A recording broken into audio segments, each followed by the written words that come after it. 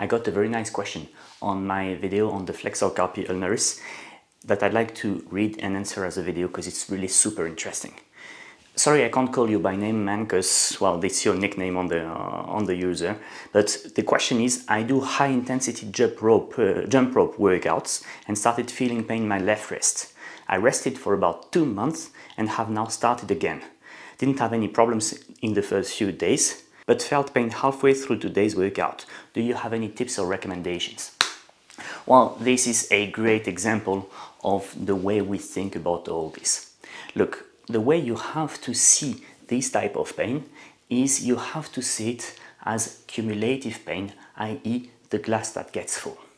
You see the glass here has, say, 3 things. It has a tap, it's what you do with your wrist, or with your flexor carpi ulnaris.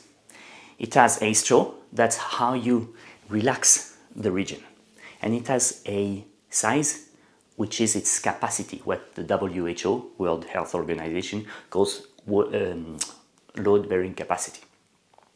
Now, coming to your question, the steps we will reason through are 1. Close the tap, 2. Better straw, 3. Better capacity. Okay?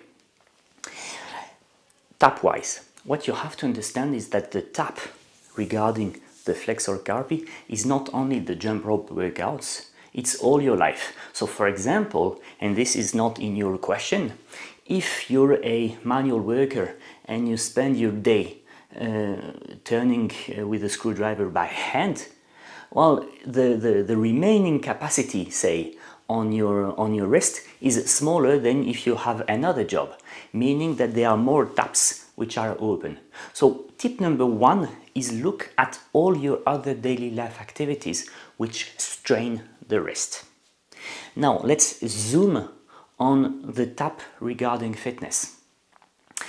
One of the question is the answer not in the question? When you say high intensity jump rope workouts, well, isn't it too high intensity? Maybe not for everybody, but maybe for you, or maybe for you at the moment. That would be question 1. Question 2 would be, well, are you sure that your movement is right? What I mean with that is that, you have, say, if you look at different people who do that type of workouts, you will see some who move the wrists a lot and some who move much more with the elbow and the shoulder. That is one difference of what happens in the wrist. The other difference will be how strong you hold the grip of the jump rope, which will be dependent on 3 things. One thing, the diameter of the handle. The smaller the diameter, the less comfortable it will be. So there, one trick would be, well, try to put a tennis grip around the handle of your jump rope to see if by increasing the diameter a bit, you can reduce the strain in the forearm. Idea number 2 is, well, maybe you grip too strong because the thing is slippery, especially when you sweat, So again, the tennis grip or some other, say, cover could help that. You can also try, when you do a mountain bike, you have some handles for the steering, which are kind of foam-like things, which could be quite comfortable on your jump rope.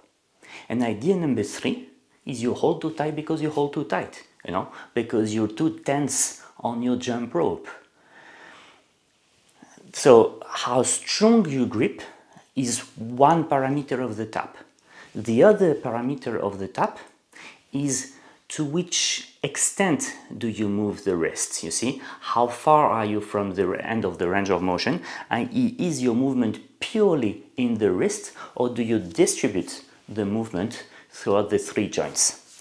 And this is where you need someone who really knows a lot about jump ropes and, say, these type of exercises to look at the technique that you use and advise you on how you spread the load between the joints.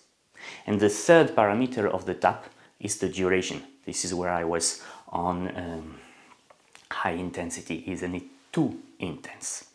Okay, so you need to look at basically the range of motion the tension during the motion, and the duration of the exercise. That would be regarding part 1, which is close the tap. Now regarding part 2, which is empty the straw. Empty the straw is, for example, the stretch that I have shown in the video on the flexor carpi ulnaris.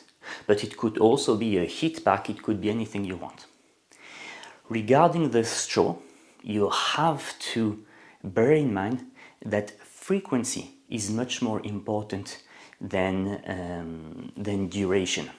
i.e. you need to relax / stretch these muscles very, very often, not only at the end of your workout. So my advice would be, and maybe it's not permanent, maybe it's just during the recovery phase also, that you go only 5 times and you stretch for 30 seconds. And you go only 5 times and you stretch for 30 seconds. And when you do the only 5 times, you focus on the things that we discussed, how strong you grip. Yeah? So you need to relax much more often, and that can include stretch, that can include also what I have shown in the relaxation exercises, which are shaking the wrists in one direction or in the other direction. Okay, so much more frequent resting periods, both during the workout and after the workout. Then step number 3 is we look at the size of the glass and we wonder, well, is the glass not too small for the straw and for the tap? Especially for the tap, actually. There, I am a bit say buggered by the fact that you say you had pain 2 months ago. You know, some types of pain, I mean especially tendon pain, takes really long to recover, up to a year and a half. Therefore, the question is, right now, is the capacity of your wrist not just lower than what you ask from your wrist, you know? It could be that you're a bit quick in restarting the workout. So, you know, the idea would be, well, if you want to respect the capacity of your wrist, you need to flirt with the limit, but flirt from below, i.e. you should never reach the limit. If you cross the limit of what your wrist can do, you're gonna create pain, and that pain is gonna, you know, bring you into a vicious cycle in which your brains will be thinking, this is a dangerous thing, so I need to hold tighter because I'm contracted, I'm scared, etc. And that will just make things worse. So you need to re-educate your brains and your movement in a safe way, and that safe way is you do less than the limit, you rest. You try a bit more, you rest. So say, for example, if yesterday you tried 3 series of 10, while today I would try just 2 series of 5, and I would keep this for a week. If in a week you never have pain, then you can try 3 series of 5. That again you do for a week. If after a week you don't feel anything, then you can go to 3 series of 6. Yeah? 6, not 10. If when you do the 3 series of 5 you start feeling something, you go down back to 2 series of 5 and you stay there for 2-3 weeks. Yeah? And after 2-3 weeks we do the test again. And during the 2-3 weeks you focus on quality of the movement, on being loose, on spreading the load, etc, etc, etc. See what I mean?